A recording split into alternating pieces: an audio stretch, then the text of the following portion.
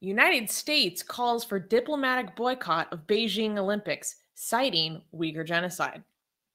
On December 6th, Jen Psaki, the White House press secretary, announced that the United States government had imposed a diplomatic boycott of the Beijing 2022 Olympics.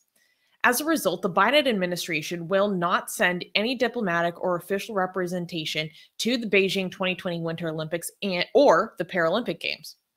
Psaki cited China's ongoing genocide against its Uyghur ethnic minority population and other crimes against humanity, adding that, quote, the United States diplomatic or official representation would treat these games as business as usual in the face of the People's Republic of China's, or PRC's, egregious human rights abuses and atrocities in Xinjiang.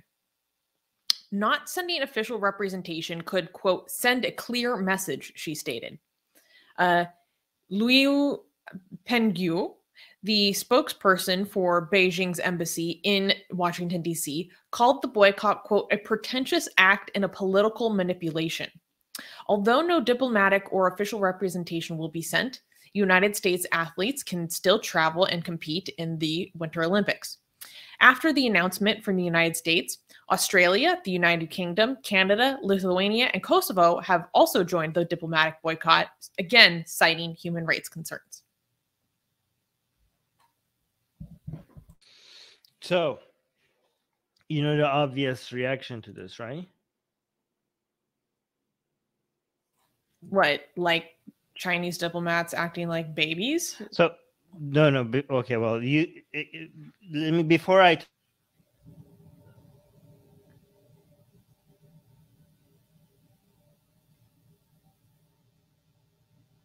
Am I paused or is it Armin? Let me check the stream.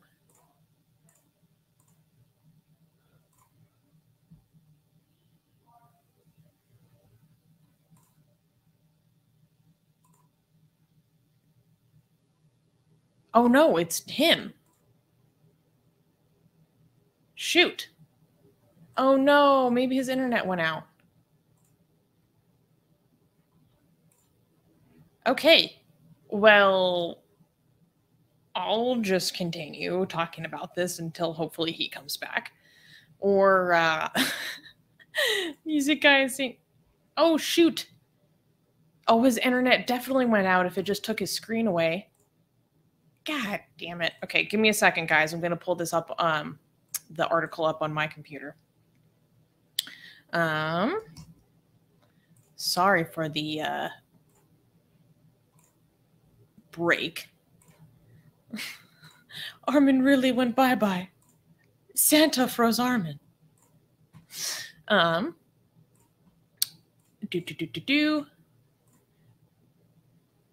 Okay.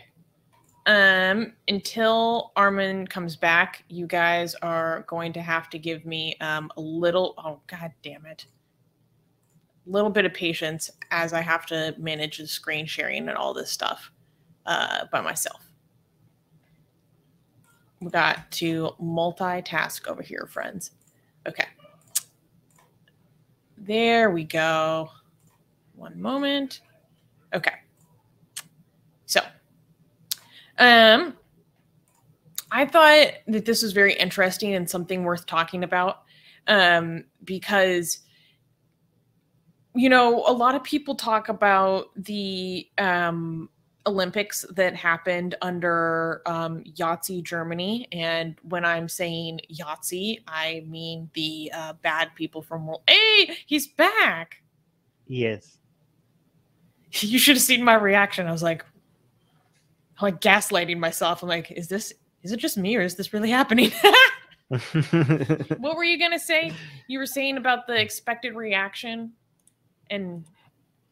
No, I was gonna say about like people talking about United States' own human rights violations. What aboutism?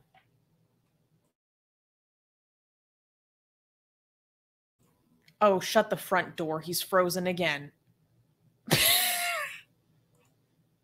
Okay, I'm just gonna bring my screen back, and I'm gonna talk.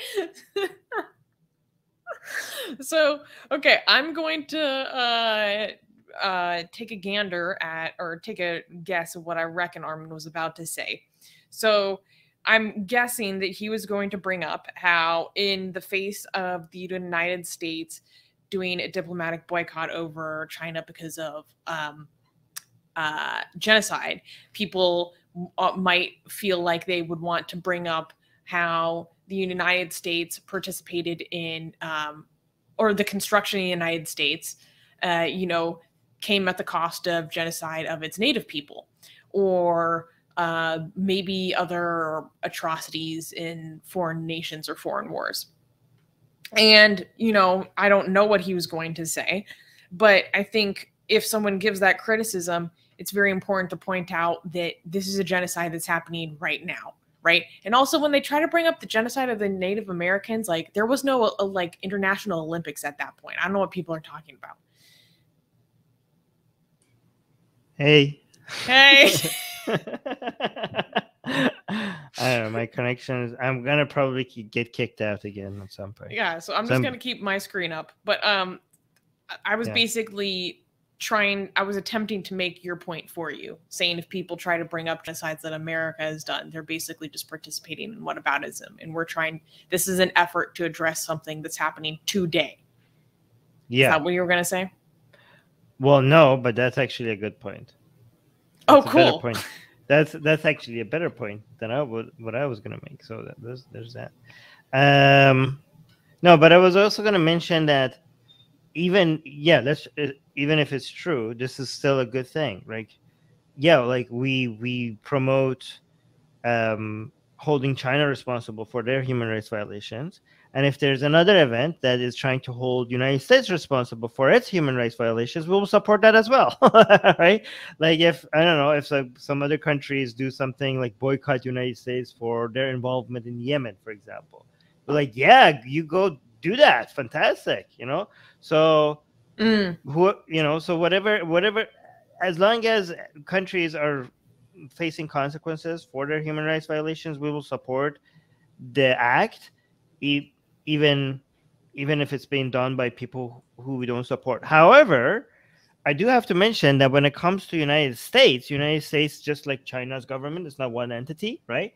And the current administration is not responsible for the crimes that United States government has committed before. Not all of them. Like Biden is responsible for Iraq and some other things.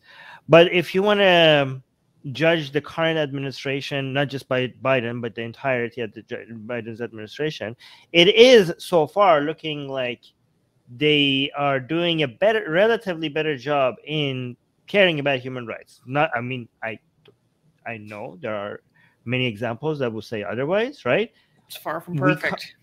Far from perfect. We actually covered some of the drone strike, for example, in Kabul. That was horrendous. Mm-hmm. However, talking about drone strikes, they have been reduced significantly under Biden. Like, they are extremely less. Like, if you look, I was trying to bring up the graphs to show you, because it just looks like it shows like Bush, Obama, and then Trump, it goes higher, and then Biden's, it just goes like it's invisible. Like they have silently been removing airstrikes, right? Which is amazing. Like, that's something that they should be congratulated for. A lot of they pulled out of Afghanistan. People said they won't, and they did. The Yemen situation, behind the scenes, they have actually pushed. They have made a lot of. They have moved forward a lot faster than a lot of people anticipated in not supporting Saudi Arabia in the war in Yemen. Like, not as fast as we would like them, but much faster than a lot of people. Like, the pressure is there. Again, it's not perfect at all. It's actually still very horrible, but relative to almost every president, the last 4 presidents before him, Biden seems to care about human rights more than, again, when I say relative, the bar is very low, but still it's still progress, and things can change fast, and Biden could do something that would come and say like, okay, things have moved backwards now. But so far, the Biden administration is one of the best political entities, units out there that could be used as holding governments like China responsible for the, like, they do have the moral standing relative to other many other institutions, like maybe not Europe. Europe would be better, but they don't have the political power or the willingness. I mean, France has been like, for example, also like United States led the way on this, and a lot of countries followed. I just wanted to talk about that, actually. I think it's quite significant. Like, because people want to act like these kinds of things have no meaning. First of all, China is extremely butthurt over this. Like, they're like, some of their politicians or spokespeople were literally like, well, you weren't invited anyways. It's like, actually, yeah, that's how the Olympics works. Numbnuts. So butthurt. They're so butthurt. I saw this GIF earlier today, and it's like the laughing face. It's a laughing, crying, except it has an angry expression, and it's just repeatedly rotating. And I was like, oh my God, that's like a Chinese spokesperson. They're like, no, like, they're seriously, like, they're like children. It's CCP. I'm not talking about China. I'm talking about the CCP. Yeah. Don't come at me with accusations of racism, okay? I'm specifically talking about CCP, okay? Government officials. They are, you know, I can't, like, I used to think, like, you know, many Muslims seem to be extremely sensitive and butthurt, okay? Like, I was like, it can't get worse than this. And then I met Trump supporters. I'm like, okay, never mind. It can't get worse than this, like the level of sensitivity when it comes to criticism. And then I met like many Hindutva. I was like, okay, sorry Ummah community, sorry Trump supporters, you're not as sensitive as like Hindutva. Okay, this is it. This is the highest level of, you know, the trigger alerts. Every trigger alert everywhere in the world just exploded once the Hindutva were noticed that their gods could be drawn in sexy ways, right? But then now I'm like looking at the CCP and I'm like, okay, even Hindutva doesn't have anything over the CCP. Like, they will crash their own economy if they have to, just to get back at Australia. Do you know what I mean? Like, Australia, like, oh, we need to investigate where this like disease comes from. Like, we need to investigate more. Like, we need your coal, but like, we're like having an energy shortage, but we're just gonna stop buying coal from Australia. And their city, like, lights are literally going out in their streets because they don't have enough coal. But they're so butthurt, like, they're like, people don't understand. We're talking about billions of dollars of economic damage just because they're butthurt over what Australia said, right? What do they call this? Call this wolf warrior diplomacy, like something like exactly. that. Yeah. Okay. And now over there, like, they're telling the world. So the United States said, like, we're not gonna go, and Germany and some other countries were like, okay, we're not gonna go either because of United States. So good job in United States leading the way when it comes to making human rights an issue. Again, I'm not saying every United States does everything right, but when they do something right, we have to congratulate that. We have to see that. You can't just do a stick. You have to do the carrot as well when it comes to the politicians, right? You can't just be like always like bad politician, bad politician. You also have to be like, oh, good politician, good job, politician. You did a good thing. Here's the carrot. Okay, here's the treat. Right? So you have to recognize that. But now the CCP is responding with like, we weren't going to invite you anyways. Like, do you think we're idiots? Do you think the entire world is like stupid? You were like, you were not going to invite like, it's the Olympics. When have you not had the politicians from other countries? Like, of course you were going to invite them. Like, what? Like, it's like we weren't gonna invite you anyways. Like, are you serious? Like, this is like a 10-year-old. This is like a little girl at the party that like there's like that the people don't show up for her birthday, and she was like, well, I wasn't gonna invite them anyway. Like not being invited to the cool kid table. This is like so pathetically childish. Like, who would believe you? But go on. Yeah, sorry. I think it's really important to talk about how anyone who thinks that, they also accuse the US of politicizing sports. The Olympics is exactly that. That is the construction of the Olympics. And anyone who tries to pretend otherwise is deluded. Yes, it is the preeminent platform to see spectacular sportsmanship and athleticism. Of course. And it's awesome. It's freaking awesome. But it is also how countries demonstrate their national pride and prowess on the global stage. It always has been. Why, like, so especially for the host cities and the host countries. And so acting like this hasn't always been about politics is just ridiculous and so out of touch and ahistoric. And I think it's also interesting to see how the United States really led the way on this. And as of it was a few days ago that last week, all these other countries joined the diplomatic boycott. I think maybe even more have joined since then, like Australia, the UK, Canada, Lithuania, and Kosovo. And so people who act like this has no, this is just symbolic, this doesn't do anything. Well, then why did, as soon as the United States did, all these other countries followed? This has a huge effect. It has a huge impact, and it's sending the message to China that we're not going to stand by and give this our seal of approval by sending our representation there, because these countries don't want to face the criticism that the countries that participated in the Olympics that happened under Nazi Germany, they how could you support this regime? You're implicitly endorsing and approving of this regime by attending and participating in this.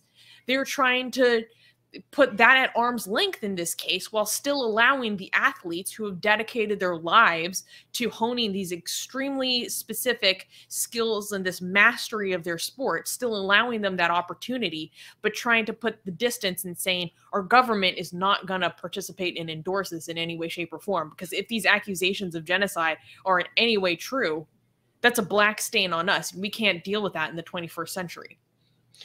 If it didn't matter, China wouldn't be spending billions and billions of dollars to whitewash its image globally. This is insane for people who say these kind of things don't matter. Your international political capital depends on the average view citizens of each country have of your country. You know what I mean? Especially in more democratic countries, the way that you get to throw your weight around into other countries' politics will not be completely dependent on, but somewhat correlated to how positively or negatively the average citizen views your government, right? So that's why, and that's the reason why these countries like Saudi Arabia or China's government, or even the Islamic Republic of Iran, but that's why they spend the money to go and trying to around the world, trying to whitewash their image, right? There are a few comments by Asian American that I wanted to highlight. I also started a couple of other ones as well, if you want to highlight those. Asian American, can you please translate for me, what does Wu Mao mean? Because I know that the basically CCP equivalent of an IT cell, they're called Wu Mao, and they are the most fragile, butthurt little babies I've ever seen. But that actually means something, and I'm trying to remember what it means. So if you could help me out with that, that'd be super helpful. But Asian America is saying 2 genocidal countries holding each other accountable until no more genocides are left. Okay, no, this is unfair, okay? A currently genocidal country versus a formal genocidal country. Right? So United States right now only supports other countries' genocides. United States doesn't do its own genocide. Okay, there is a difference. So and we do have massive problems with that support. Let's be clear, yes. We're not trying to minimize or diminish that. Yes, we're talking about Yemen specifically, right? Yes. So I know also Biden's administration has been heavily trying to reduce that support. Okay, so that's a good thing. But you can't look at these countries as if these countries today are the same as they were before. Okay, so there's that. Asian American is also talking about why they're so fragile, saying, I think it's because the CCP are not used to trolls due to government censorship. You know, that's actually a very interesting comment. I wouldn't be surprised if that's not the case. Like, they're just not used to getting it, like, super hard. Whereas in America, like, well, I mean, actually, it's really messed up, the stuff that our politicians have to deal with. Not like dealing with criticism is a bad thing, but I mean, like, we're at the point in our political discourse where it's like frequent death threats. Like, that's not okay. But yeah, that just complete fragility towards anything negative it's very exaggerated and extreme when you start looking at how they react to things. Oh, and then in response to Armin talking about the power outages and crashing your own economy to save face, he's saying the CCP is trying to spin the darkening cities as their commitment to carbon neutrality. Yeah, I mean, oh my. I don't know how seriously to take. I mean, I don't think it's like a binary, okay? A lot of times, like, China is going to run out of energy, and they were like, well, we're just trying to switch away from carbon. But they're also actually investing into green energy. And that should be celebrated, you know? That should be celebrated. I mean, at the, what was it? What's that conference called? Guys, overall, they have no interest in terms of, like, participating to the fullest extent that they should be in terms of lowering emissions. Like, let's be clear. Well, I mean, they do want to be leading. I mean, they do want to be a major investor in green technology. I mean, it does have political capital for them and economical interest for them if they are involved in that. It's not binary. It's not like they do exaggerate how committed they are to it. They're not as committed to it as they say they are. But it's not like they're not interested, so it's not 100, but it's also not 0. It's not like they're not interested in green technology and going off carbon at all. It's not 0 as well, right? So they do exaggerate their commitment, but they are actually somewhat interested. And guys, I genuinely wish them well. Like, it's not like we're against the CCP. We do want China to prosper, okay? A bigger Chinese economy is good, not just for the Chinese people. It's good for the goddamn planet. We just hope that China manages to do that maybe one day without the CCP. But China growing and becoming more powerful, it's not a bad thing. We just wish CCP wasn't involved. Okay, next. And AGA is saying, I worry that the athletes of these countries will suffer while in China. No, it's not about. While in China. Okay, so I thought you were saying something that you're not. Some people are saying, like, but the athletes want to go and they want to participate. Like, some people are assuming that the United States is not sending the athletes, but they are sending the athletes, right? So AJ is saying, I wonder if they would suffer. You're right. That is a concern, because I would think, like, no, a government wouldn't be childish and stupid enough to punish it. Like, that would be such a bad PR for them that they mistreat the athletes because of their politician. But then I remembered it's actually CCP, so they get butthurt and they do stupid things. Well, it'd be interesting if it's just the athletes attending and just, like, not saying anything. I would be shocked if something happened to them simply because of their nationality. But if they're doing interviews while in Beijing and being very vocal about specific human rights abuses, that could get dicey. Like, they should, in theory, be protected by the fact that they're not a citizen and that they're there under international auspices, right? But like, I saw some people who cover China issues, like, openly encouraging athletes to talk about these issues while being interviewed for the Olympics. I was like, that's an extremely risky thing to be telling people to do. Like, I feel like you have no right to be encouraging people to be taking that risk. And Asian American is saying Wu Mao means 50 cents. Oh, that's right, because the Wu Mao are the 50-cent army, like, because they're paid for just dogging people who criticize China online. Okay, that makes sense. Thank you for reminding me. And he also clarified that when he was referring to two genocidal countries, holding each other accountable until there's no more genocide left. He was saying, I'm referring to blood quantum and mass incarceration in private prisons in America. I will concede that it's far more piecemeal than the targeted approach of the CCP. No, you are Yes. giving examples of 1980. Yeah, look at this one. The U.S. lost its mind when Black Panther Party members protested the Star Spangled Banner in 1968. What does this got to do with Biden's administration? Like, well, I mean, that did happen. Yeah, but did that happen, was, but I mean, that's also partially because the Olympic policies itself, it's not just the United States. The Olympic policies itself prohibit those kinds of displays. Although that event has a very interesting history, which informs a lot of sports politics today. So it's interesting to think about. Liberal Bengali Hindu, that's a very interesting point, but we're not going to highlight it for obvious reasons. Okay. Wait, now I have to see what this is. Yeah. Oh, geez. Okay. Okay. Hey, guys, if you're a fan of Blasphemy and Sexy Callie, like me, then you need to be sure to subscribe to our newsletter, link in the description below. Because if you subscribe, we will send you a free copy of our Blasphemous Art ebook. And let me tell you, it is the tastiest blasphemy that you can find anywhere available today.